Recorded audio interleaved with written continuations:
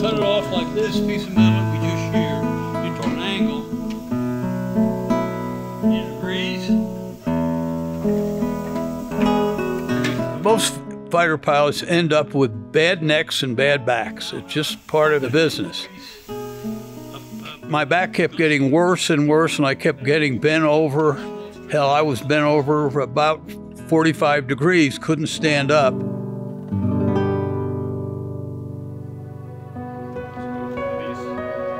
What's most valuable about a team like Mighty Oak is that its core mission is really to solve problems in the operating room.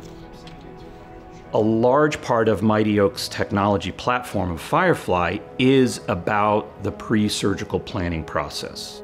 It's understanding the patient's anatomy and understanding the challenges that that surgeon is going to face in the operating room on that day. There's 550,000 fusion surgeries done in the United States every year. And these surgeries involve the placement of pedicle screws into the vertebral body, that these screws then are the anchors. The actual success rate of the placement of those screws accurately hovered around 80%.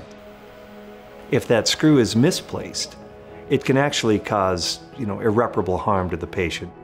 Prior to owning the HP printers, Mighty Oak was doing the pre-surgical planning, doing the engineering work, designing the guides, but the manufacturing was outsourced to a third party. And although we had a good partnership with our third party, outsourced manufacturer, we were, of course, victim to their timelines, to their costs, the additional costs. At times, there would be a quick turnaround surgery required. Now, we can just come across the street and work 24/7 and push it out and hit what is really a critical timeline for some of our customers.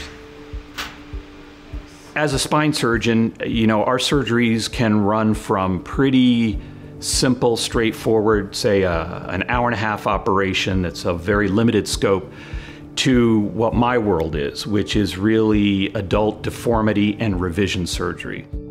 What Hewlett-Packard brings to the table in both their ability to innovate and their, as I said, brain trust and their footprint is something that will allow us to accomplish our mission to touch more surgeons, more patients, to advance the concepts, the innovation into greater levels.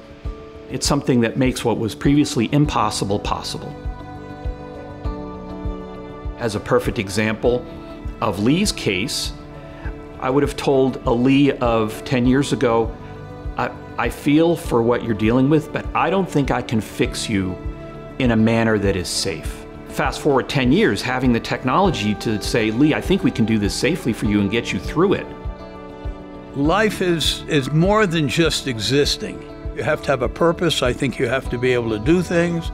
And I think this surgery and this technique has allowed me to do pretty much what I did in the past. If I couldn't have had this surgery, as I said, I would have been probably in a wheelchair, and I'm not sure I want to live that way.